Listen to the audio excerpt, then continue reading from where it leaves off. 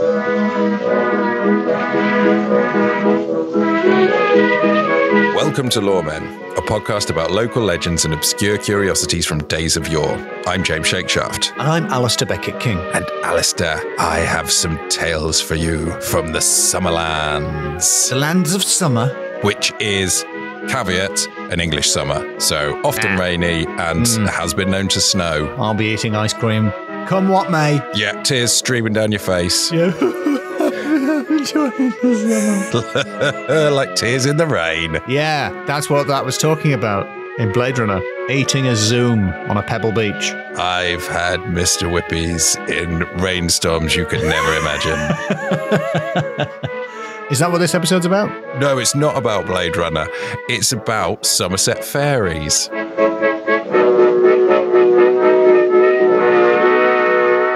Have you been up to anything, James? Yeah. I had a real garden-based weekend. We did some gardening, and then we went to Kew Gardens. Why would you do it that way around? You're just going to show your own garden up. I don't know, actually. No? I had a sense of superiority. What's wrong with Kew? Does your garden have a pagoda, James? No, but if it did, it would be better than Kew Gardens' pagoda. What have you got against the Kew Gardens pagoda? The Kew Gardens pagoda. What have you got against that? It's too bricky. It's of course, a completely reasonable criticism. Far too bricky. Is it because pagodas are they traditionally made of wood? Probably. So this criticism is not coming from. I had assumed I was talking to James Shakeshaft, pagoda expert. Oh no! This is not in this is a layman's critique. Yeah, this is not in my capacity as pagoda ambassador. Which is a portmanteau of pagoda ambassador. I don't know if you could work that one out. But I did learn a bit more about the pagoda, so my scorn is from a place of knowledge now. Yeah. Rather than just, a bit too bricky. So the guy that made it, he went to China and saw a pagoda, and then like a bunch of years later was told someone how to make it. From memory. Yeah, so that's why it's like, it kind of... And looking at it, I was like, it looks like someone's just been described the idea of a pagoda and it's not quite right. Because it's like... Is it like when you have to draw a bicycle from memory? Yes. And you realise your brain has stored almost none of the information about what a bicycle is. Yeah, triangles and circles. Not sure what order. Oh, it's got handlebars. Yeah, it's got too many. I know that. I know it's got them, but where? But yeah, it's like the roofs... There's not quite enough flair on the roofs of the pagoda. And considering a pagoda's got like 9 roofs, or this pagoda has 9 roofs, that's a lot of places for it not to have quite enough flair. I think you're being kind of mean to this guy. No. I'm making a whole pagoda from memory years later, and you're like, not very flary on the roofs though, is it? Quite. So you've never even made one pagoda, James? Not my level of flair. I'm sure it's a great effort, but it's not quite my level of flair. Yeah, I suppose it's fine if you like a flat pagoda. Yeah. I mean, if you're not into the sort of the basic fundamentals of pagoda, then sure, that's great, mate. I don't know if we can use this to go into the episode. It's been beautifully. It's a beautiful segue from 5 minutes about my pagoda beefs. MPB, my pagoda beefs. That's my forthcoming double album. A double album? Yeah, it's a doubler. There's a lot of skits and also not enough flair to justify a double CD. You're like a guy who heard a rap album many years ago. Yes. And then has tried to produce one without really knowing how they work. Just made it out of bricks. Well, Alasdair, I'm James Shakeshaft, and I'm here to say... Yeah? What? No, I want to talk to you about fairies in a humorous way.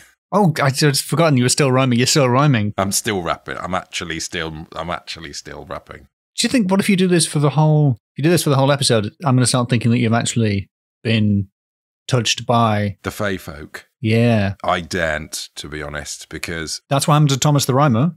Was it? I think he was touched by the fae. I think so. I'm pretty certain his hot, sharp rhymes. I really don't know which adjectives rappers use for rhymes. Hot and sharp? I'm pretty sure they are warm, wet rhymes. They're cool and smooth as opposed to hot and sharp. Cool and smooth. Okay.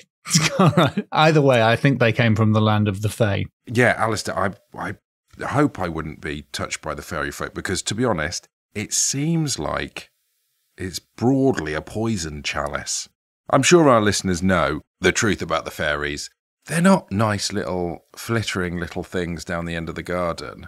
They're pretty dangerous. Mm-hmm. You don't want to get on the wrong side of them, and it's very easy to get on the wrong side of them. Mm. So I've got a little sort of a fairy sack full of pebbles, it seems. Oh, great. But by night, these are going to be glistening stories about fairies from Somerset. So I've been doing a little bit of reading in Legends and Folklore of Somerset from Bradwell Books, which is a lovely little... I'd say it was a pocket book. How big is it in relation to a pocket? It's not much bigger. Pocket books are always bigger than pockets. Slightly bigger. Handbooks are always massive compared to hands. A little bit too big. And most books are hand-operated. Yes. What's going on there? Yes, that's a real good point. The other book I've got is Legends of Somerset by Sally Jones, who, I'm reassured by the introduction, this dates from 1984, copyright 1984, Sally Jones. And she was a TV presenter on ITV, Westwood TV. Oh, so an authority then. And it's, as it says in the introduction, here in Legends of Somerset, Sally Jones travels across rich, legendary landscapes. The legendary place, she writes. Yes, using the word legend quite a lot there. This is before the days of online thesauruses. It's a really good book, though. I'd highly recommend both of them. And they tell us a lot about fairies. So, first of all, the oldest bit of directly quoted fairy story I can find for you is from, well, it was first recorded in 1684, and it refers to an event that happened about 50 years previous on Blagden Hill, which is near Taunton. I thought it smelled bad on the outside. Oh, Taunton. As mentioned, as a joke previously done in the Meat Dragon episodes, the infamous Meat Dragon episode with the hosts of the podcast Lex Education. Yep, yes. The infamous Meat Dragon, which is the Meat Dragon's rap name. So, a person was riding over Blagden Hill, returning from Taunton to Cumsint Nicholas. It's spelt C-O-M-B-E, but I think it's pronounced cum or cum. I can't hear the difference between what you're saying there. Say the first one again. Oh, it's my southern... cum. Yeah, and the second one? Cum. Right. Is that like coombe, meaning... I think it means a little hill. Meaning bay. Oh, okay. Sorry, Devon's full of coombes, isn't it? And that each of those is a little inlet. Oh, well, this is Coombe St Nicholas, because that's the thing. If he was riding out of the county, it could be. But I think if he was within the county, Somerset, it's Cum. But this guy... he saw before him what seemed to be a normal fair, and he thought it was just Church Stanton Fair, because that was the right time of the year for it. But then he remembered some story about fairies in that place, so he decided to ride up a little bit, have a bit of a closer look. Now, he could see the fair from a distance, but as he got closer, it disappeared, but he could still hear it. That's cool. Yeah, and he felt, and as he was at the point where the fairy fair should have been, he could hear it and he was being jostled by it. And then he returned home and found himself in pain and became paralysed on one side and remained so until his death many years later. Okay. Now, to be honest, that sounds more like a stroke. Yeah, clearly. I mean, what happened there is really not mysterious. No. He had a stroke. Yeah. Or some other kind of neurological incident. Yes. But it was a very cool, spooky story right up until it became obviously a medical situation. It became very obvious. Yeah, a real bad medical situation. By the way, we're not doctors. Yes, once again. So do not take any of this as medical advice. If you are seeing a fairy fair... yeah, remember the signs. You know, it might not be. Of fairy fairs. Yes. Fair. F. Fairy. A. Are there fairies? I think they're fairies. R. Really? Yep. Why? Yeah, think I've had a stroke. By the way, if you do want medical advice, join the Patreon for the Dr. Loremen extra podcast where we just give medical advice with no training. It mostly involves leeches. Yeah, get on the Discord, tell us what's wrong with you, and we'll be like, that sounds awful. And we respond like tradesmen, sort of a, oh, that's going to cost you kind of a way. Oh, we're sucking air through our teeth. I wasn't sure if we were sucking air through our teeth or we were cupping a rollie in a hand. Because that is not a good look for a doctor. It's not ideal, but at least you know he's going to get the job done. I suppose equally sucking in the air through your teeth going is not a good look for a doctor either. I hope this doesn't sound like we're satirising the junior doctors who are currently on strike, who I wholeheartedly support. And I don't mean to imply that they are tradesmen trying to fleece the nation, which may have been unintentionally the subtext of what I just said. Absolutely not. But still, if your doctor is on strike, Dr. Loremen, get on the Patreon. Yeah, I mean... We'll do it. It's cheaper and worse than private. So there's other versions of this story right up until the 20th century, and I suppose till now, because we're technically telling another version of that story by saying fairy, F-A-R-Y, F, fairies, A, are the fairies. I. You don't have to say it in full. Yeah, you just skip back. Just go back and remember it. Remember it like you would a pagoda. I'm going to keep referencing the pagoda to force you to leave that bit in at the start. Yeah, a full 5-minute pagoda gripe. A full 5-minute pagoda gripe, yeah. My pagoda beef. Are you thinking about how deliciously flared the beef would be? Yeah. It's sort of like a kebab, but the size of a house.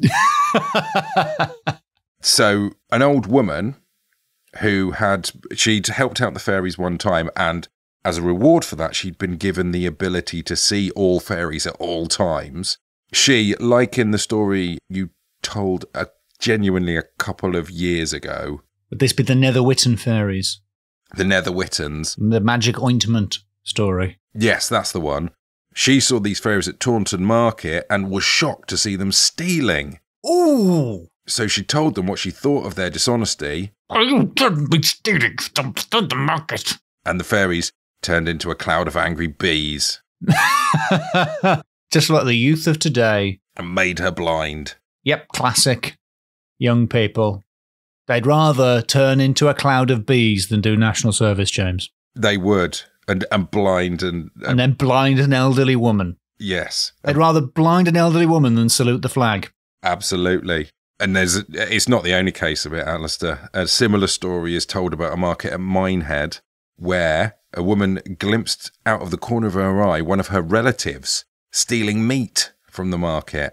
And she knew that this man had dealings with the fairies, but she did not realise that he was thieving on behalf of said fairies. Oh, so the fairies are hanging around outside the market saying, can you go in and get us like teenagers outside Spa? Exactly like teenagers outside a spa. Can you get us some white lightning? Yes. Or in this case, meat pagoda. Meat. Yes, a pagoda of meat. Meat to make our own fairy meat pagoda. Yeah, they're sitting there with blueprints or red prints, as I suppose they would be in the case of a meat, in the case of meat architecture. Yes. And she said, what are you doing? Stealing that meat. What are you doing that meat? He said, weirdly, which eye did you see me stealing the meat with?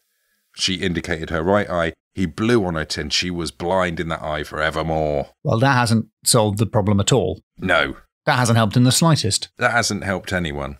That's made everything worse. Now she's blind in one eye and she still remembers that she saw you stealing meat. Yeah, but that's where the story ends. Yep. All right, that's the end of the story then. That's the end of that bit of the story. Convenient. Just cut to the theme tune, and then at the start of the next episode, we just forget about all that. But she's got a cool eye patch for the rest of the series. So, ups and downs. So, round Somerset Way, there's lots of Iron Age hill forts, friend of the show, Iron Age hill forts, which are thought to be fairy gaffs.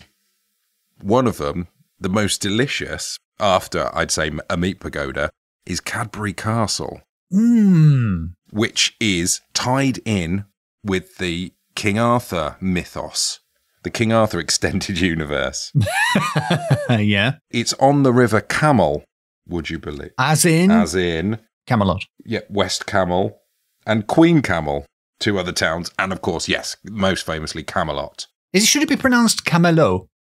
Is it French? I don't know. I've got an oldie world. I've got something written in old world writing that says, have heard say that Arthur much resorted to Camelot. So, Camelot. So I'm going to call it Camelot. Camelot. It's all A's. Camelot. Yeah, in Capri Castle. And that was supposed to be... some stories... On Hershey's Hill. Oh, yeah, the M&M's district. What a delicious place. Capri Castle. And some say it's hollow. Like an Easter egg. Yeah, like an Easter egg. But an Easter egg filled with King Arthur and his knights, who, like a couple of weeks ago, are just there waiting to be woken up by a special set series of events. It's definitely a spaceship. I'm telling you that's an alien spaceship. I want that to become the main theory for what that is, because they are describing an alien spaceship and the procedure for taking people out of stasis. I'm telling you. Arthur's like, Guinevere, you have the bridge. Yes, they're from space. I'm so excited by that idea. If it was the 70s, I would already have like a TV movie commissioned off the back of that. But other stories say that Capri Castle, or the hill that is all that's left of Capri Castle, is just full of fairies. Thick with them, thousands of them. I presume that was after King Arthur moved out. Oh, yeah? Or beforehand, because it says that they fled with the coming of Christianity.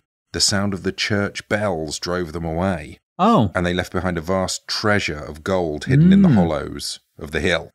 And evidence for this is that the summit has been subsiding over centuries. Apparently, at one time, the top of the hill could be seen from the village in the valley below, but now only the fort's ramparts are visible. So the fort is lowering? Yeah, it's going down. It's sort of like a very slow balloon.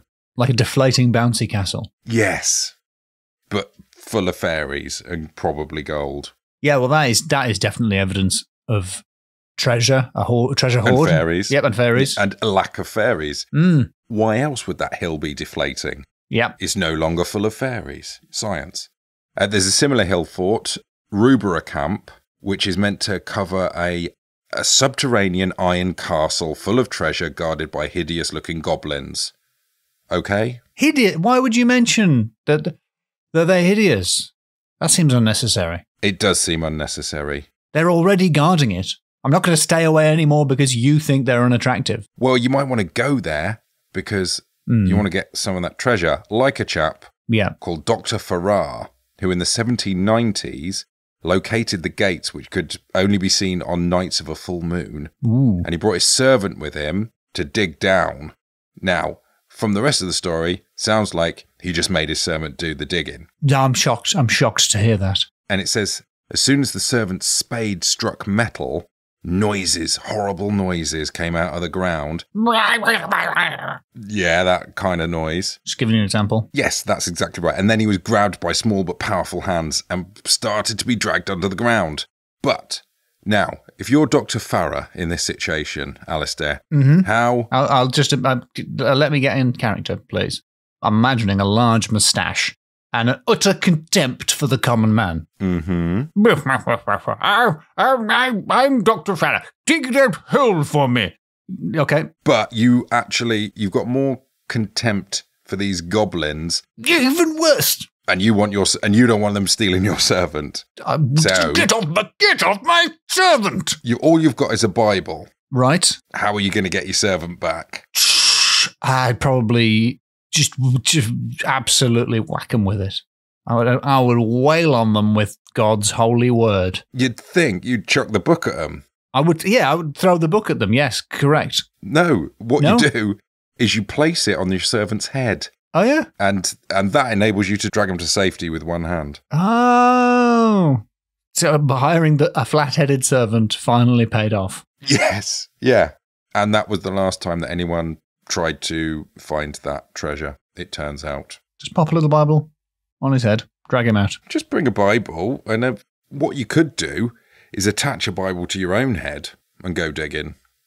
Instant protection. Yes. Yeah, strap it on with a belt. I think we've got some merch there. Mm-hmm. The old Bible head belt. The old Bible belt, just a sensible precaution. Yeah. There's another one called Castle Naroche, or Naroche. Sounds like a coffee shop to me. There was a Norman Bailey on the site of an earlier hill fort, and that's meant to be hollow, full of fairy gold. Yeah. And a party of locals attempted to excavate the mound in search of the treasure, but they messed up because one of them, who was annoyed by digging for long hours, did a blaspheme.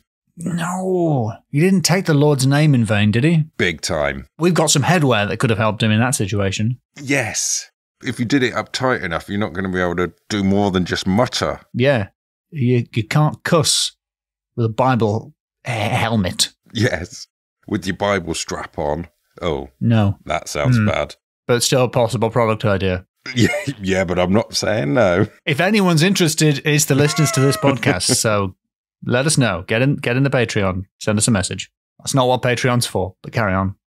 When they blasphemed, all the earth just piled back in, filling up the hole, nearly buried them. And they ran away. Oh. And they didn't have time even to fill in all their loyalty stamps. No.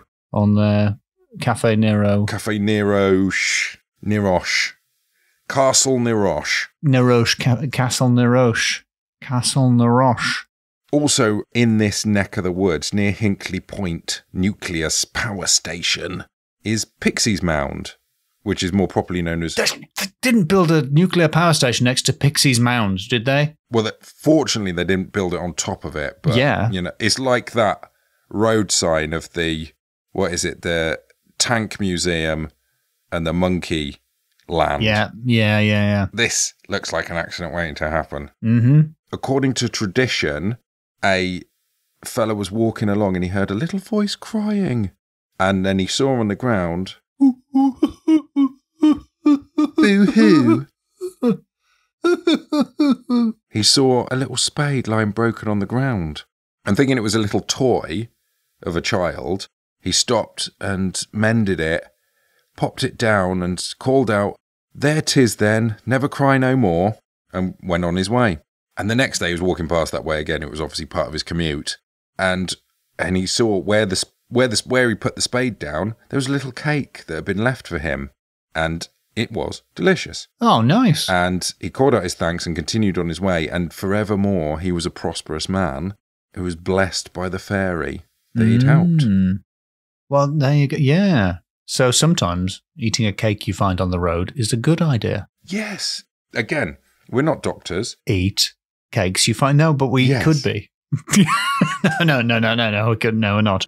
We're not doctors. But if we were, we would advise you to eat cakes you find on the ground. Fairy cakes. Fairy cake. Quite literally. Oh, like fairy cake. Is that where that comes from? Maybe. Alasdair, I've got some news for you. There's another word. There's another word for a little hillock or mound. Okay, yes. This sounds serious. In the Somerset dialect. Yes. It's called a toot. A toot? Yes. A toot? A fairy's toot. What would that sound like? A tiny little trump. A tiny little trump. And near the town of Buckham... What? There is a little fairy toot. Mm-hmm. And fairies would dance around it after dark. There's another fairy toot near Stony Littleton Farm. Stony Littleton? And why is everything... All the names in this are really adorable in this episode. There's a fairy's toot that stood in the so-called Goblincombe. Goblincombe? Goblincombe. Which is near Brockley. Broccoli? Not broccoli, Brockley. Brockley, okay. Which does sound like broccoli. But it's Brockley. Not Brockley in southeast London. No, but it's got the same name. Oh, okay. All right.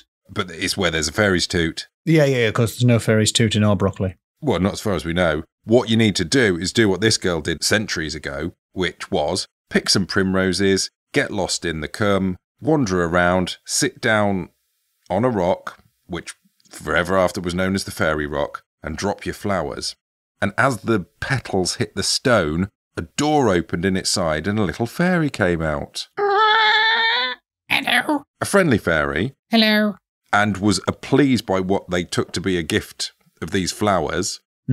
and gave the girl, in return, a ball of solid gold and showed her the way home. Oh, nice. That's not bad, right? Also, I like the idea of fairy rock. That would be quite sort of 60s and psychedelic. Oh, definitely. If you have a little fairies toot, Yeah. and then go listen to some fairy rock. Yeah. Now, that sounds like a cool idea. That sounds like the kind of situation you could mimic and monetize. Ooh, I don't know. I don't think I don't know. I don't know, James. Doesn't work. So news of this story came round, and some guy, and it was a guy. Of course it was. Thanks, men. Don't just dispense golden balls. Decided to claim some of this fairy gold for himself. Just whapping primroses at the rock. He found his way to the fairy rock, and he just like chucked a bunch of primroses that he'd picked on the way. Yeah, like Morrissey, basically. And the door opened again, but the fairies this time they weren't so happy. Yep. They could tell. Fairies can tell. And instead of granting a reward, the angry fairies pulled him inside the rock and he was never seen again. Wow. Yeah. So it's really touch and go with these guys. Yeah, you really don't want to get on the wrong side of them.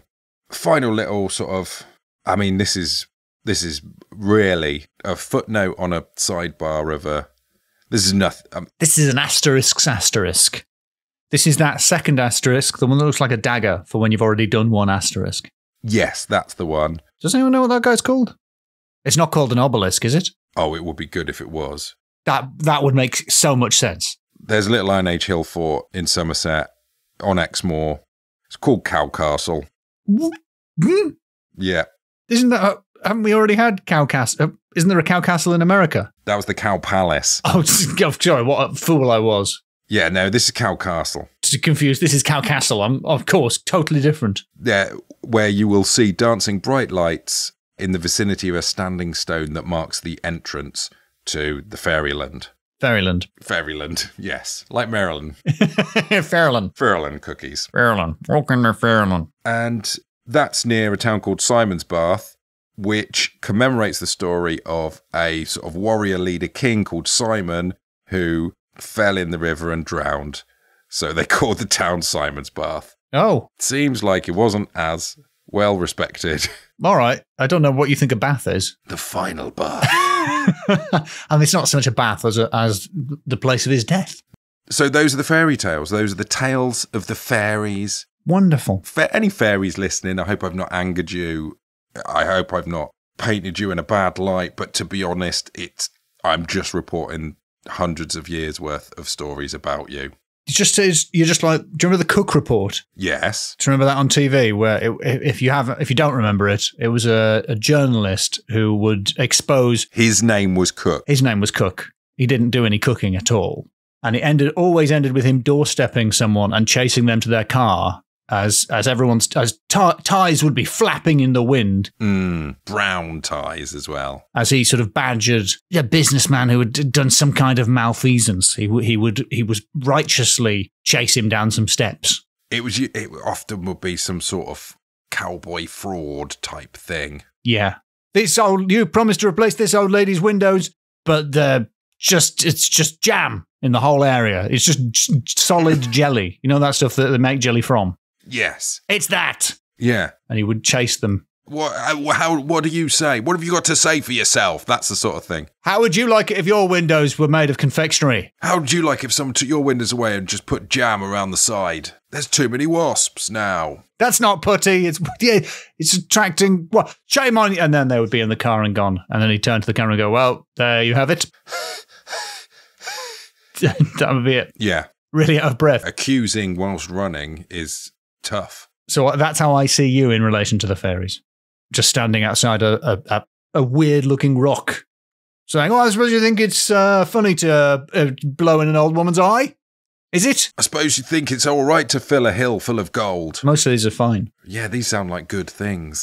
That's the thing about the fairies. I can't tell. You can't tell. It's good and bad. You can't tell. But would you like to score me and my stories? And again, for any fairies listening, we're not scoring the concept of fairies. Not the fairies. I would never pass judgment on the fairies. Yes. Yes. But I will pass judgment on you, James. What's your first category? Category 1, naming. I thought they were great.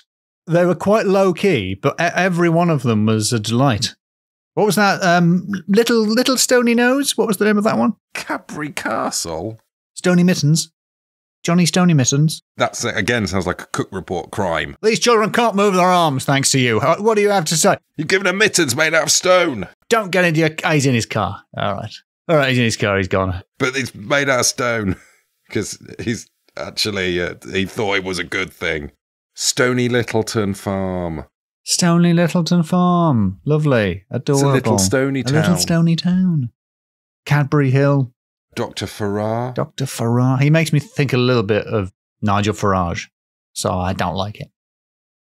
Goblincombe. Oh, yeah. Okay. Blagdon Hill. Cow Castle, 5 out of 5. Absolutely has to be. Okay, then. Great. I'm going to take that and hope that does not turn into pebbles overnight. Could happen. Could happen. You've treated me kindly, and I reward you. Second category, supernatural. Well, it's got to be quite high, yeah. Except for one of them was a stroke. Yeah, it did start off with what was definitely a medical condition. Yes. And then some of the other ones are a little bit medical condition, apart from, you tie into the fact that you saw your cousin stealing some meat. Yeah, I suppose becoming blind is a medical condition. Yes. But it does say that the fairies turned into a bunch of bees and made this person blind. Yeah. Okay, it does say that. Yes, it does say that. You've got things living in rocks. You've got a deflating hill. I do feel perhaps that a hill could subside without the forces of the supernatural being at work. Small but powerful hands. Also, is it not possible that the trees around it have been growing? Go on. And creating the optical illusion that the hill is shrinking? Oh. Just an idea. That is a very good idea. Yeah. So I'm gonna make it 3 based on how happy I am with that alternate theory that I just came up with. Yeah, I think you should be. I'm quite happy with that on your behalf. I used the Americanism alternative, so I had to correct myself. Alternative. More like alternative to a theory. Yeah. How many of the listeners do we think understand that reference? I don't think Jim Bowen listens. So no one. What's your next category? It's just not fairy. Yeah. Yeah?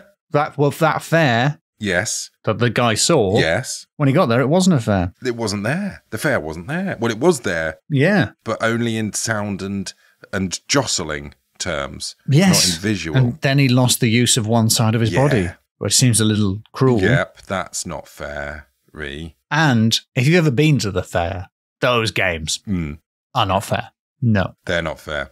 No. Stealing meat, that's not fair. No. That's frowned upon. That's not fair. Yep. Being blinded by fairies that turn into a bunch of bees. Replacing an old lady's windows with all jellies and jams, it's not right. Yeah, all right. No, that isn't fair. I mean, that is something you brought to the table. To be yeah, that wasn't really part of the story, but I'm still furious. You should be. What else isn't fair? Well, whatever. These poor entrepreneurs. They just wanted to make a few bucks. The guys who tried to scam the fairies? Yeah, by swearing about God whilst digging up a hill and... Yeah, I don't know. Chucking flowers. They would have definitely felt that things were unfair. True, but I sort of feel that they got what they deserved. All right. They asked for too much. Yeah. So I'm going to say it's a 3 out of 5 for it's unfair, because I think that's a little bit too low and I want to be slightly unfair. That is a bit unfair. But it is kind of fair in itself, actually. I think that's a fair score. All right, then 2. Oh, damn. You angered me. I didn't know that I was going to do that. That's not fair. No, that's just the way it is. Okay, that's the end of it. Chase me down the street into my little fairy cab, if you want. Well. A fairy cab, which is pulled by a kitten. Oh, that is delightful. Meow. And the subtitles say, where to, Gov? Is it also driving? Yeah. Oh, is it the kitten's in the... No, Is it like a little Japanese taxi driver? It's got like little white gloves on and a cap and a doily on the parcel shelf. It's more of a rickshaw situation, a tiny kitten rickshaw. Right. I thought that originally, but then when it was like, meow, where to meow, then I thought it was now driving in a little cab. But maybe its little paws are out the bottom like Fred Flintstone's. That's adorable. Mm. Well, if anybody at Studio Ghibli wants to do that, just pay us for the idea. Yeah, give us the money for the ideas. Just pay us for the idea, and that's fine. Now, so I guess adjacent to that is you can't make everything out of rocks. No, that's true. That's my final category. That's the Oh, right. So I thought that was just a bit of Shake Shaft life hack. That is also don't make everything out of rocks. On one hand, a life hack, but also I think we can. That's something we can lay at the fairies' door, which is ironically in this case it is actually made out of rocks. Mm-hmm. They're giving people money that's pebbles. Yes. They're living inside a rock. They live in rocks. They're removing the rock from a hill to fill it with gold, I think, or something. Yes. It's not quite clear what's happened, but yes. They just stop making everything out of rocks, fairies. Yeah, and stop making pagodas out of bricks. Yeah, I think there is a little hangover from that. I don't know whether this guy saw a brick pagoda. I don't know if Chinese pagodas are made of bricks, but that hasn't stopped you. Looks bad. I think it looks bad. You're just using your innate sense of what a pagoda should look like. Yes. It just feels wrong. Yes. James, what if you have the gift? I'm Googling pagoda brick ? And there's actually quite a lot of brick pagodas. The tallest existing pagoda in China is also the tallest brick pagoda. Mm. Yeah, I think I've embarrassed myself there. I'd love it if you didn't Google that, but we're just producing this knowledge. Yeah, it was built in the year 1001. It's really been done for a while. That's irritating. Round it down to 1,000. There was a 260-foot one made out of porcelain. It's now destroyed. Yeah, of course it is. Oh, I can't believe my giant castle made of cheese has melted. Of course your porcelain tower got destroyed. Come on. No, I'm annoyed. The effort that would have gone into that. Porcelain? Yeah. I don't know if that was just the name. It can't have actually been made out of porcelain. It can't have been made of porcelain. It was built with porcelain bricks. Porcelain? Oh, okay, hold on. To reflect the sun's rays during the day. Well, now that I've got more information about it, now that I realise it was a brick pagoda, I'm back on board. Yeah. Sorry. I guess we've both learned lessons about being too quick to judge. About judging pagodas. Yeah. Yeah, don't judge a pagoda until you have walked are a mile. A pagoda. That it's shoes that are made out of bricks. Mm-hmm. It'd probably be, they'd be heavy, but they'd be safe at least. Well, James, for the score for this category, I'm giving you a 1. But whoa, what's that? What's that I'm putting on top of the 1? It's another 1. And what's that on top of that? Pagoda style.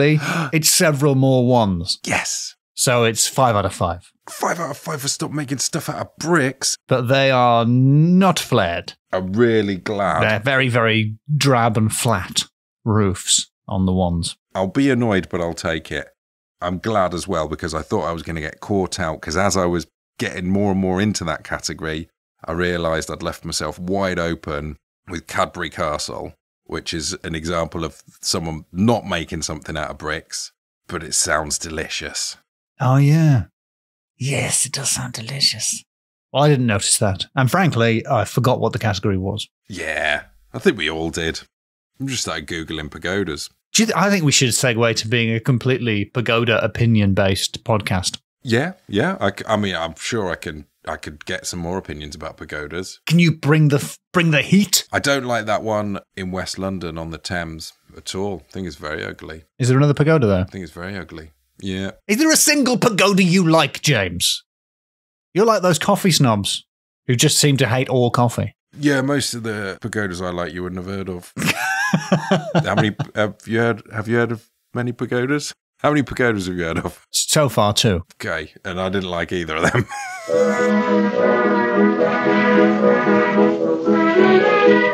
What a fine collection of Somersovian tales, Yeah. James. Well done.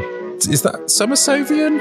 I'm pretty certain that's the word. No need Is that to when check. people say Whovian to mean Doctor Who people? There's already a word for it. It's nerds. Blimmin' losers. It's the term. Dweebs. Didn't stop alienating literally everyone who listens to this. I think Doctor Who fans would love to be alienated because of aliens. Because they like aliens, is that what you're Because getting they at? like aliens, yeah. So, Irrit. I just went in with the records. Yes. How's the tour going? Well, it is underway. The shows are selling well. Underway. Come on, not underway. ones in It's the past. overway. Let's be up. Come on. Yeah, Boom. woo! Today, the day the podcast is released, I'm in Aldershot. Ooh, don't know where Big that military is. town. Is it the I north? assume, no, it's not. And I assume that my brand of vegan pacifism will go down brilliantly in Aldershot. Be nice, older Shovians. Then New Milton, Brighton, should be fine in Brighton. Then next week, Norwich, Bristol, Tiverton, off of a few episodes ago. Tiverton from the Devil's Maidstone. Hoofprints. Yes, indeed. Maidstone, the Hazlitt from Theatre Kent. in Maidstone, Kent. Named after, the Hazlitt Theatre is named after William Hazlitt, Oh, yeah. dramaturge, whose dad was called William Hazlitt and whose son was called William Hazlitt. Oh, that's going to be easy for future historians. Yep. Or it's a disgusting time travel situation. Oh, that's what happens. He wanted to find out what would happen if you went back and killed your granddad, and it turns out it's Oedipus. Yep. Grand Oedipus. And that kind of highbrow reference is the kind of thing they would appreciate in Cambridge, which is where I'm going to after that. Ooh. Not as good as And Oxford. Once I did a gig in Cambridge, and I said, I like Cambridge. I think of it as the Oxford of Cambridgeshire. And you've never heard such posh booze, James. Oh, were they mooing? Boo! Boo! I mean, I tried to do posh there, but it came out Mark Hamill's Joker. Boo! Get the bat off stage. Boo! That's what it sounded like. Boo! Then Fareham, Winchester, Swindon. Midnight. Swindon. Swindon, home of the Swindon Oasis. I assume so. The swimming baths. Don't look for them, Alasdair. They're currently closed down. Oh. They're not there. Okay. Newcastle, Edinburgh, Glasgow, Belfast, Derry, all in a row. How am I going to do it? Not with an aeroplane. I'm getting a boat. Whoa, And- there's going to be some land travel there, right? Yeah, no, I'm getting a boat from Edinburgh to Glasgow. Yes. I'm going to sail the whole way. Like a little Greta. Like a little Greta. Greta is quite little, but What's his name? a smaller one. Your saint from up your neck of the woods that couldn't find Lindisfarne, and it was right there. Cuthbert, St. Cuthbert. Yes. Yes. Then Manchester, Leeds, Leeds. and finally 2 dates in London town in the Leicester Square Theatre. And London. James, a lot of people who listen to the podcast have been coming to the show and then coming up to me afterwards for a Yeah. little photo and a chat and for a little photo and a chat, Oh. and they've been saying we really like the podcast. Have they? And I say to them, I'm not going to tell James, and I'm just going to store up all of that goodwill for myself. Well, that's I have fair told enough. you now. Yeah, But I have heard. I'm not now. going to tell you about any of the compliments I receive on the podcast heretofore. Heretofore? How could Alasdair? From now on. If someone wanted to identify themselves as a podcast listener and maybe meet other podcast listeners or you, but didn't want to be like, hey, didn't want to say the words podcast for some reason, what could they do? I don't know. Hopefully not heckle in any way. No, 'cause not during that the would show. be disruptive. Throw But dust just in your eyes. Be covered in dust. Don't throw dust in my eyes. James, don't encourage people to come to the show and throw dust at me. Like in the film Bloodsport, if you've seen the Jean-Claude No, Van Damme fight. If you, Alasdair do you Beckett think King, I've seen it? have seen Yeah, the do I- 1980s kung fu fighting film Yes. starring Jean-Claude Van Damme called Bloodsport. Have I seen that film, James? Nah. No, I haven't. You've not even read the novelization. I haven't read the book of the film. You haven't even looked at the I find them pictures in the disgusting. middle of the novelization. Oh, they're glossy. They're so glossy. In that, a major plot point of that film is he is trained to fight whilst blindfolded, and at the end, when he's doing the big fight against the big baddie, he gets dust in his eyes, but he can still fight the baddie. He can still fight. That's not going to hurt Jean-Claude Van Damme. Because he could pour cups of tea whilst blindfolded. So, there is an entry point for you. Yeah. I love a cup of tea. I might watch that. Don't do it blindfolded. I do what I want, James. So, all in all, people should come to your tour? Yes. Yeah. Oh, and if you've got my book by any chance, and you want it signed, bring it and I'll sign it. Oh yeah, some people have done that, and some people have gone, "Oh, we didn't bring the book." And I was like, "Well, I can't help you now. It's too late. I can't sign a podcast. It's too late. I can't sign a book. There's you a home. wouldn't sign a podcast. I mean, but be clear, of course, my signature is of no value and adds nothing whatsoever. And if anything, the more people that do it, the less value. Yeah, exactly. Yeah. Also, if you're jonesing for a bit of shake shaft, I was on a podcast, a different podcast recently called... What, you on other podcasts? Yeah. Oh, it's called the Quantum Mechanics Podcast. I think if you Google like Quantum Mechanics Paranormal Podcast, that's the best way to get to it. And we had a lot of fun talking about gremlins. Oh! Yeah.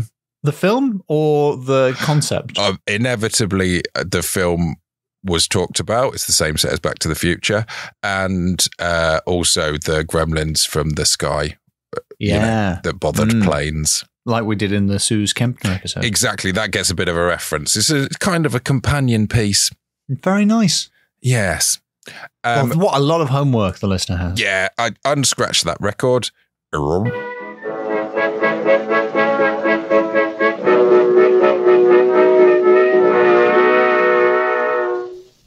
I just looked up Swindon Oasis. It is shut. It's shut in 2020.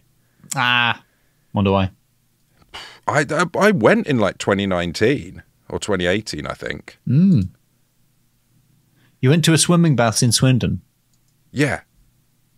Why? Why are you there? It's the best one near where I grew up, and it has flumes. It's actually a bonding point of people from Bristol and people from West Oxfordshire, because it's equidistant, and a lot of people there. That's the best flumes near Bristol as well. I see. So it unites the warring factions of Bristol and West Oxfordshire. Exactly. Yeah, and it's in people who otherwise would have nothing in common. Yeah. Exactly. Yes. It's totally. It's the M4 corridor. Yeah. Rivalry. Mm-hmm. And it's the Thames you Valley snooty Oxonians with your monocles, Oxfordonians. Gold legs. It's just Oxford Dons. It's Oxonian, isn't it? Or does that pertain to the university? Probably. Okay. Yeah, probably. Bristolian, that one works. Bristolian, easy. Bristol Straightforward. Ian. That's how you remember it. Bristol's Ian. Rather than Oxo and Ian. Yes, Oxo and Ian, which is a detective partnership. A man called Ian. And a Boolean Q. And some gravy. Oasis Leisure Centre is also famous for giving the band Oasis its name. That's where where the story comes from. That's the story of where the name comes from. That's a little bit of etymology corner. A little bonus that's etymology good, corner. If Oasis were from the northeast, they would have been called Wet and Wild. Really? That's Slip and Slide. That's what our place was called. Well, they're not from Swindon. They're from Manchester. It was from there. It was on the In Spiral Carpets tour poster that Noel had because he was roadieing for them, and Liam saw it and was like, "I like that."